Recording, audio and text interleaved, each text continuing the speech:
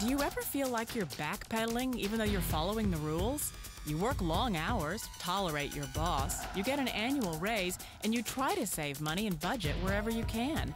Clearly, you're working the known system for financial success, but something is very wrong. The rules are not working.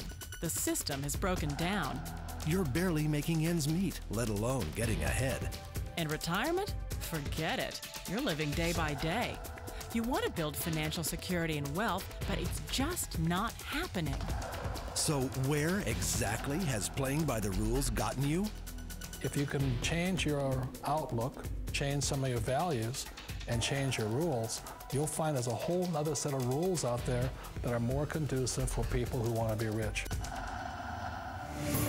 Financial expert, educator, successful investor, and best-selling author Robert Kiyosaki is about to give you the information you need to implement a realistic, achievable plan of building and growing wealth. Kiyosaki is the New York Times best-selling author of, among other books, Rich Dad, Poor Dad. To date, the series has sold 20 million plus copies worldwide. Today, Kiyosaki shares his revolutionary wisdom with you, just as his rich dad shared it with him. It's information that can take you from working for money to your money working for you. Information that can set you free. The story of Rich Dad, Poor Dad is really a story of two different fathers with two different sets of values and completely different sets of advice. So I don't mean to insult anybody or, to damage your values, but really that was the difference. For example, my poor dad always said, go to school, get good grades, get a high-paying job, work hard, live below your means, save money, get out of debt, have a good retirement plan. And that was my poor dad's values. My rich dad said, you probably won't get rich doing that way because very few people get rich following that plan. But you thought saving money made you money. If you take a look at this 40-year run on the dollar is designed economically to lose money every single year.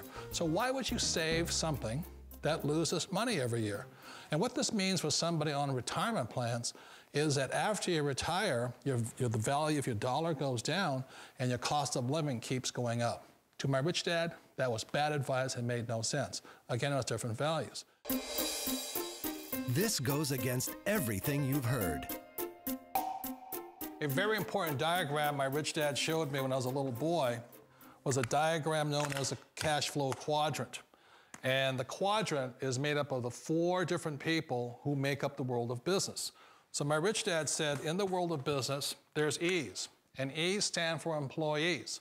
An employee, he says, you can always tell who they are by their core values. And what the employee, whether the president or the janitor of the company, will always say the same words. The words are, I'm looking for a safe, secure job with benefits. That's what makes them an employee, because their core values are security. The other one of the 4 is the S, or the small business owner or the self-employed. And again, their core values will cause them to use the same words, which are, if you want it done right, do it by yourself. S means they're also solo. They're generally one-person act, or they operate by themselves. On the right side of the quadrant are the B's. And what Rich Dad said the B stood for was big business, or like Bill Gates. Forbes defines big business as 500 employees or more. And their words are different. They say, I'm looking for a good system, a good network, and the smartest people I know to help run my business. So they're unlike the S. They don't want to run the company by themselves. They want smart people to run their companies for them. And then the 4th of the quadrant is the I, and I stands for investor. These are people who have money work hard for them. These people are people who have people work hard for them. And these are the people that work hard for the rich here.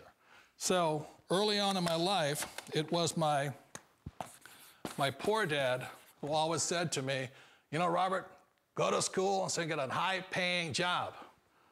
And so my poor dad's core value was to be an employee. He wanted job security, promotions, a steady paycheck, and all this. And so it was my rich dad who said to me, he says, Robert, if you really want to be rich, learn to build businesses. It made more sense to him to work hard to build a business, something you owned, and something you could pass on for generation to generation to your kids.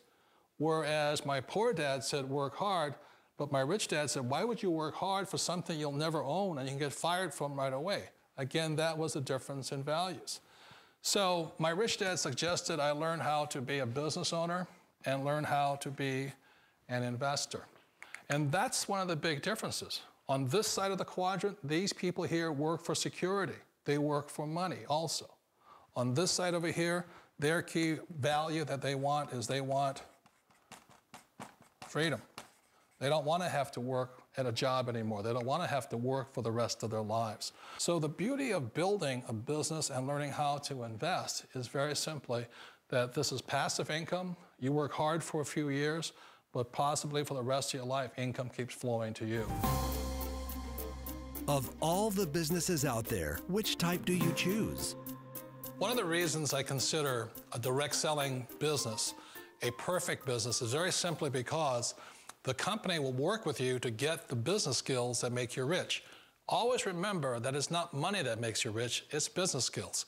And that's why it's a perfect business. They'll take as long as you like to get the skills to make the money. And that's a lifetime skill thing.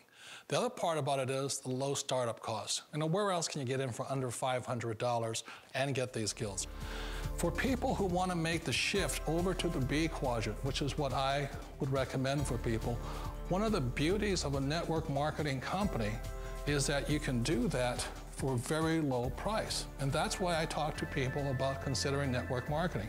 If you're to build a Microsoft, it would take you hundreds of millions of dollars. But a network marketing company allows you to start at a very low rate. They'll be patient with you. They'll take their time to transition over here. And the reason why that time is so important to most people is it takes time to change those values.